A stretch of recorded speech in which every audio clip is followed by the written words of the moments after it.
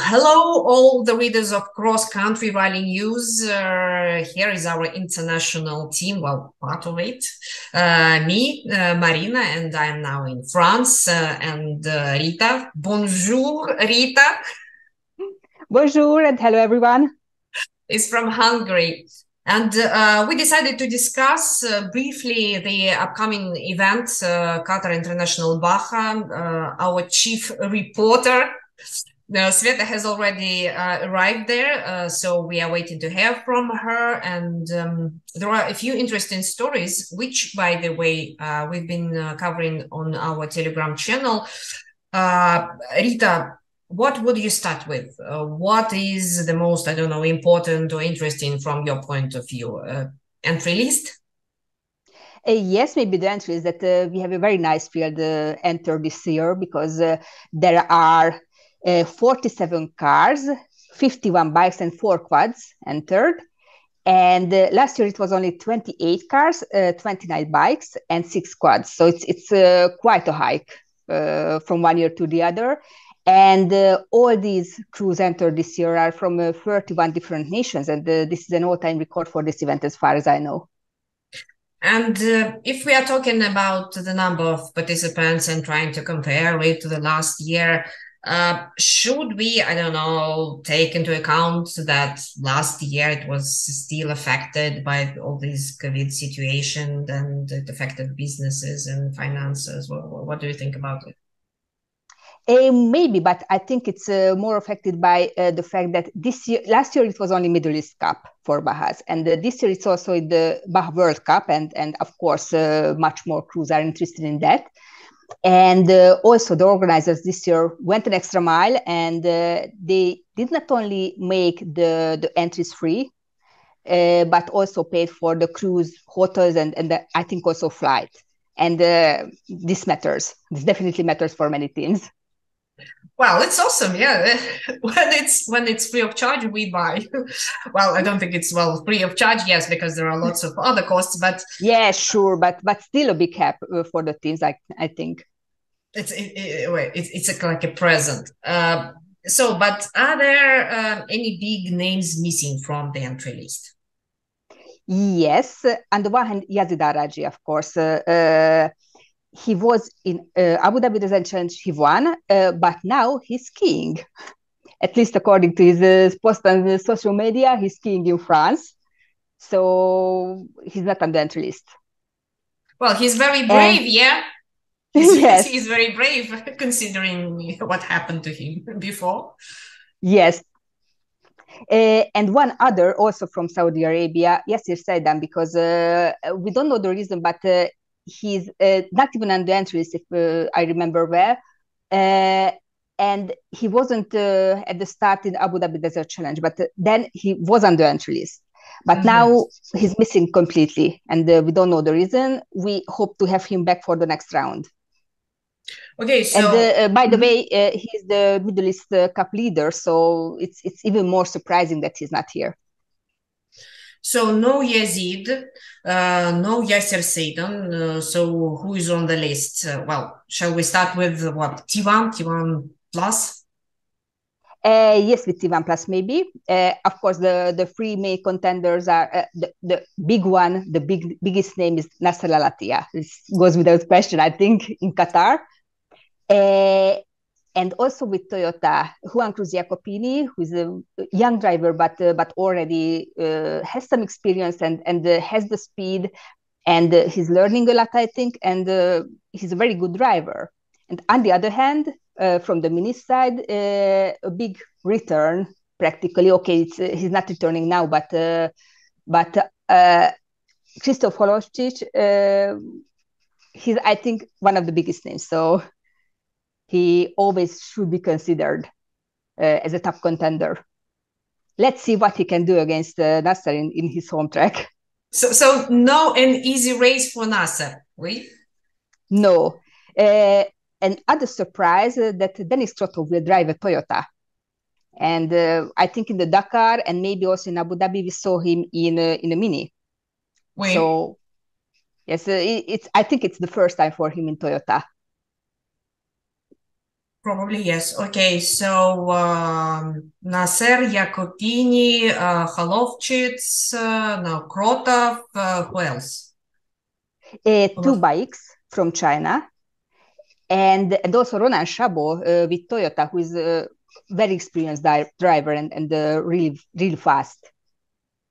Okay, but there was, or we can say is, also an interesting story about Nasser car, because as someone wrote in the comments in the chat, and by the way, we invite everyone in our group chat because you can ask the questions you want, you can comment on news or in events, you can, I don't know, share your news, your thoughts on cross-country rally world, but lots of possibilities, so welcome.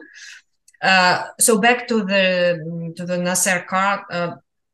So looks like by the comments that occurred not only to me that when we learned that Yazid is not coming to the Qatar Baja, maybe it's obvious, or okay, maybe it's not obvious, but definitely it's easier and cheaper to use his car than to send a car of Monsieur Benedictus Vanagas from Europe to East and then back. Well, what do you think on this story?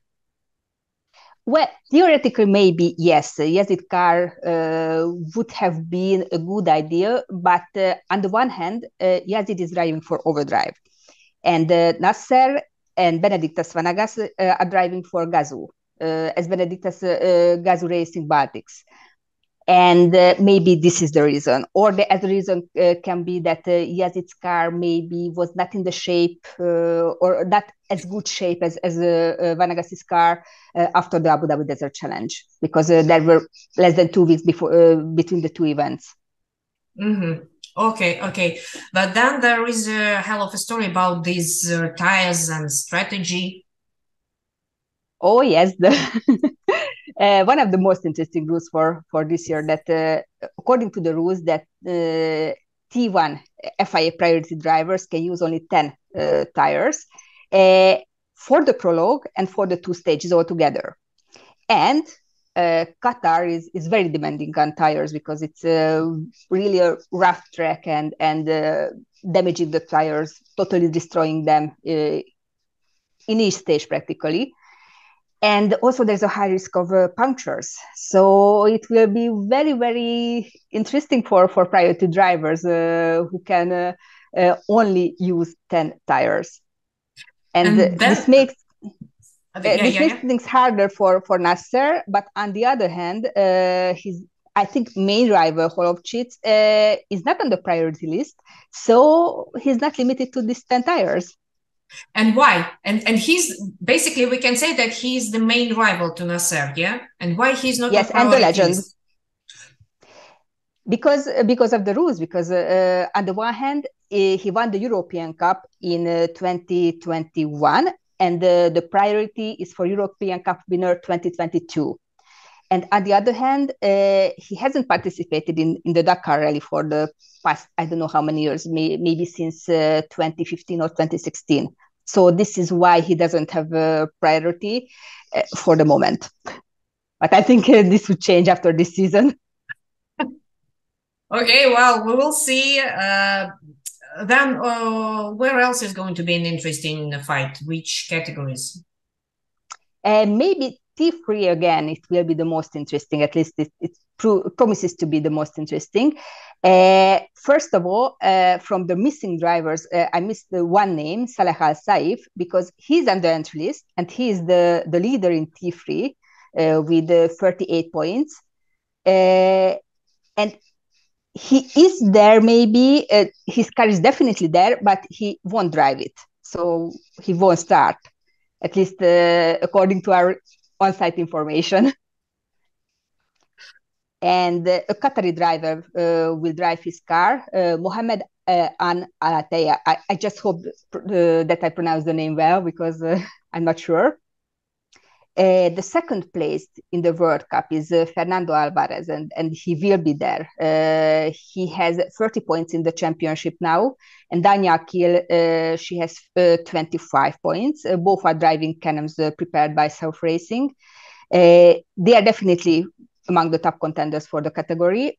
But there is also Case Poland, who is fourth at the moment. But in the previous rallies, he had some problems. He had to get used to the car. He's driving G rallies OT3. So it's a little bit different from what he has driven for the past season practically.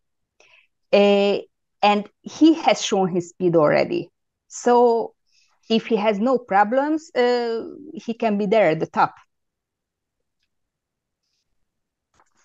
So that's, I don't know, maybe should we talk about Middle East Championship? Yes, there are many local drivers entered in the Middle East Championship, and those include two former T2 World Cup winners who are trying their hands in the T3 category now, and for the first time, Adel Abdullah and Mohamed Almer. And it's also interesting to mention Abdulaziz Sadun Al-Kuwari, who is a real multi-talent in sports, because he was on the national team of Qatar in tennis. He played football in the first league of Qatar, and he's now the member of the national team in paddle. So and really man of lots of talents, yeah. Yes, and he competed in WRC2, and I think he was also runner-up in the championship in WRC2 in some years ago. So looking forward to seeing him. Yeah, sounds interesting. So then maybe the last question for today, and it's about FIM entry list, and we are asking Michal Al-Gunheim, who is, by the way, has won our cross-country rallies media best interview award in Hail, so he was the first winner. Hi cross-country rally fans, we're here at the Qatar International Baja. We have a very impressive starting list at the FIM Round 2 World Cup. I've never seen an entry list this impressive, honestly. We've got about 54 riders in total, about 50 motorcycle riders and 4 quads from all kinds of nationalities. I think the Qataris really gave a very good hospitality and sent out a lot of very good invites to a lot of competitors from all around the world.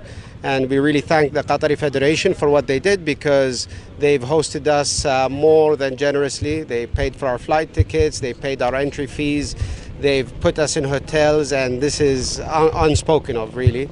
And we get spoiled here in the Qatari thing. So for all you others missing out, hopefully maybe we see you next year. But we've got people that are top riders from the Dakar, top riders from the local and regional community. Top of the list, of course, Mohamed Belushi, Martin Chalmers, Conrad, and the young guys. There's a few guys coming up hot in the juniors, like Jonathan Finn and Alec McInnes. Well, it's a very complete list. There's a bunch of Italian guys and a few guys from the UK. And unfortunately, not a lot of Saudis. I'm the only guy on the motorcycles and one guy on a quad. That's it. So I don't know why, but we should see more Saudis in this race next time. So I think it's more or less all for now, at least for a brief summary of Qatar International Baja 2023. We'll be waiting for Sveta's reports, videos, interviews, and we are sending an official video invitation to the drivers, co-drivers, I don't know, team managers to join our future conversations, because we are planning to do this on a regular basis. And once again, we invite all you people to cross-country rally group chat to discuss, I don't know, to participate, to ask questions, to share your thoughts, emotions, videos, etc. Let's make rally raid races more interesting together.